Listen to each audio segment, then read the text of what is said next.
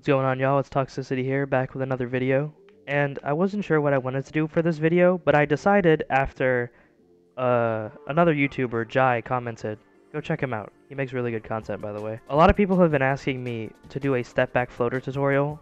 You'll see it a little bit in my post-slasher video, the post-slasher experience.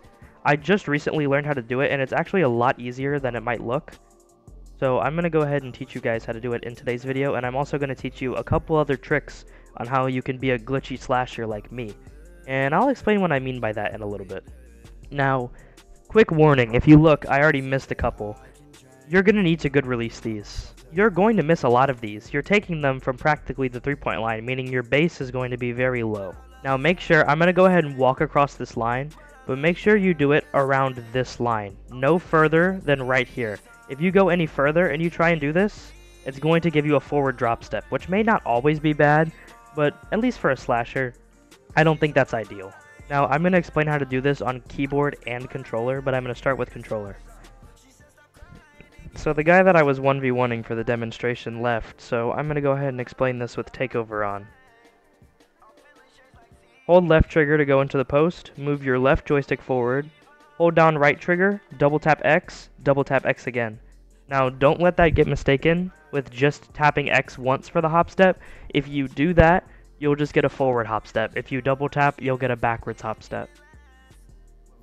Now for keyboard players, what keyboard players are going to want to do is literally the same thing. Hold G to go into the post, make sure you're holding W to go forward, hold shift, double tap E again. It's very easy. It might take some time to get used to. One of the things that I see a lot with this move is people will get the first part right, but then they won't double tap fast enough and it'll send you into an off dribble. If your build can make those, you could use that. That's not a bad move. Most people wouldn't expect that. But you just got to get used to the timing.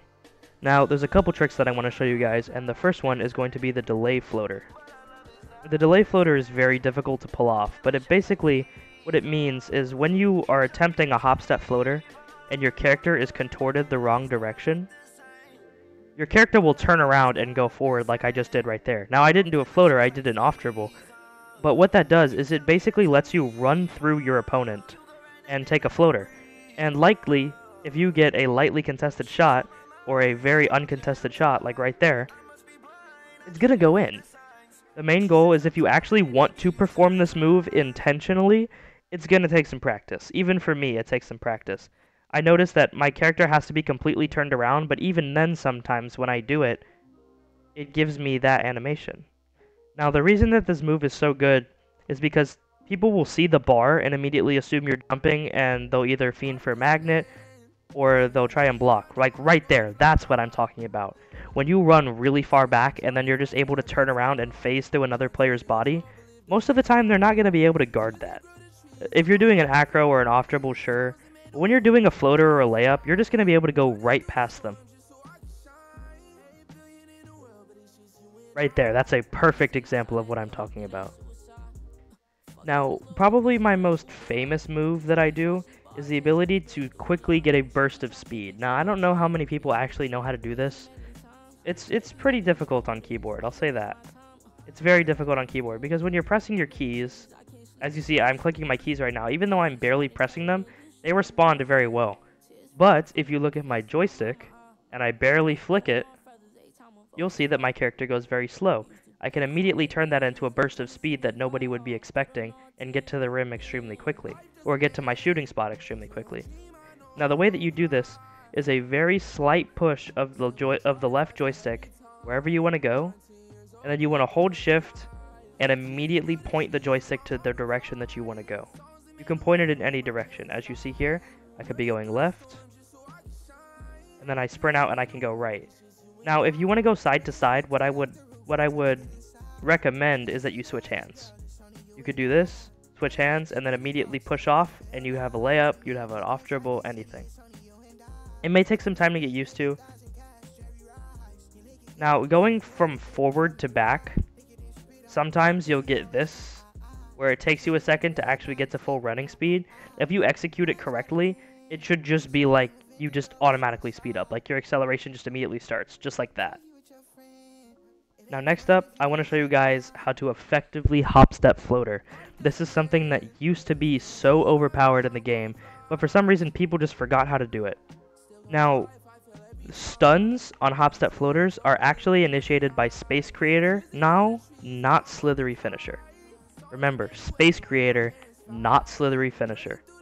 And you can do it without Space Creator. Personally, I only get Bronze Space Creator on my Post Slasher. I do not plan on using it. I plan on using Slithery. What people don't realize about hop step floaters is it's all about hitting the very corner of the person that's guarding you's body. If you hit that corner, no matter the person that you're guarding, you will get a stun. It doesn't matter if it's a max weight big, it doesn't matter if it's a defender with diamond clamps. It may be slightly more inconsistent in that regard, but if you hit that corner, you're going to get a stun. And the most effective way that I would do this is, remember that little trick that I showed you guys earlier? Where you burst out right here, and then you do a hop step. Easy way to get a stun. It works almost every single time because people won't expect it.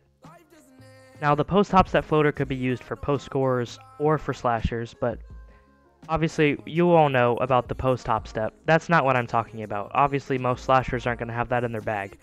This helps especially if you have post tech on. If you do not have post tech on, there's really no reason to do this unless you just want a higher chance of a stun. So you're going to go into the post, hold shift, tap X, and then double tap X. It's literally just a hop step floater, but you want to make sure that you're holding left trigger. Now for the more advanced version of this, you can do the same thing that post scores do for fast fades, like this. Except you're going to do that with a floater. So you're going to tap LT, you're going to hold left trigger, you're going to tap X, and then double tap X. Make sure you're sprinting with that as well. You can't initiate a hop step if you're not holding shift. So that's going to be it for this video. I'm still trying to find other slasher techniques. If there's anything that I miss, make sure to let me know. If there's anything that you guys see that I do that I did not add, let me know. And I'll likely drop how to do it in one of my streams. But yeah, that's pretty much it for this video. Y'all can thank Jai for the video suggestion. And that's it. Peace out.